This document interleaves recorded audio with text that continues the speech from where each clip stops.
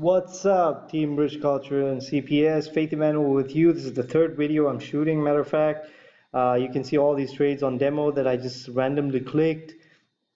Anyways, here's how we get your account set up for the copy sessions with Nino and with myself if you're on my team. Okay, number one, you need to click on countdown. You're going to be on standard. Click on countdown. This is the only kind of trade we will be trading. By default, it's going to show you 60 seconds. Make sure it is at 60 seconds. Leave it at 60 seconds. We don't trade 120 or 300 unless I specifically tell you to do so. It's 60 seconds. Leave it there. Okay, now you're going to see higher and lower. When I call out a trade, it's going to be, I'll say, okay, Euro USD call or Euro USD put. You want to write this down. Call is equal to higher or up. Put is equal to lower or down. Okay, so call, put. So when I say call, you're going to click higher. When I say put, you're going to click lower. How do you enter the trade? First off, here's the amount, your stake.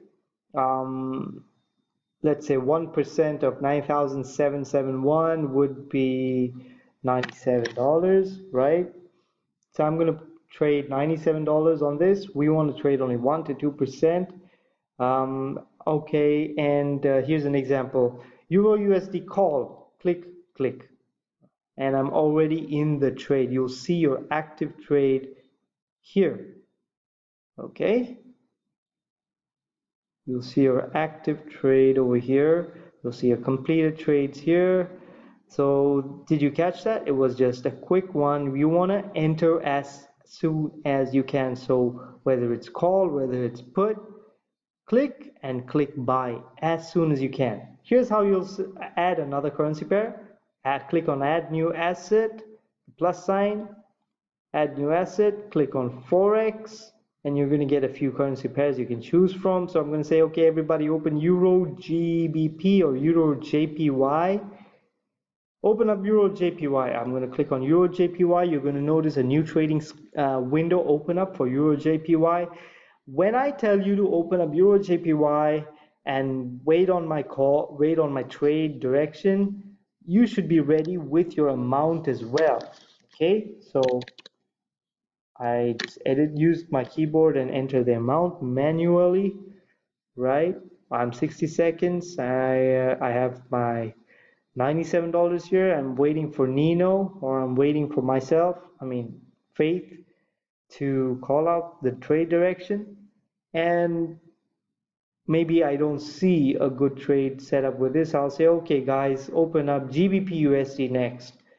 Open, go to add new asset, Forex, and GBP USD. You're going to find the GBP USD, and I'm saying, and then I'll let you know probably that Euro JPY, there's no trade. You can close it. You want to maintain just 2 or 3 windows at the maximum so you're not confused with the various currencies, right? So GBP USD, let's do one more trade. Put, this time a put, right? What's put? It's lower. So as soon as I say put, oh, you want to enter the amount, 97. So as soon as I say put, you want to get in as soon as you can. So put, boom, boom, that's it. You'll see the amount, active trade in here. That's all, guys. So add new asset, choose the symbol, plus minus, close, open, close, and it's going to come up here. You want to close a currency pair that's there, click on the X, right? Enter your amount here. It's 60 seconds. Make sure you have written it down. Call is higher, put is lower, call is up, put is down. Just remember that way, the arrows up and down. Click and click buy as soon as you click one direction. Okay, so the moment from the time you click on buy is when the trade enters. You want to get in as soon as you can. Okay, that's all. Cheers. See you in the session.